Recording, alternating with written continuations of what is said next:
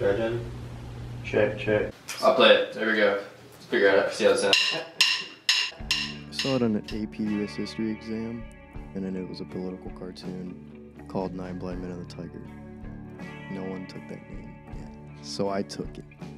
Kind of like a shoegazy post-punk type thing. That's probably around where I would place it. I make the demo, and I come over here, and we pop it into Caden's computer, and then we overdub, and we record bass and drums, and some guitar and some synth and stuff.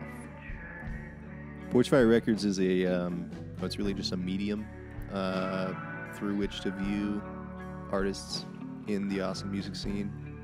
Real DIY, I'll tell you what.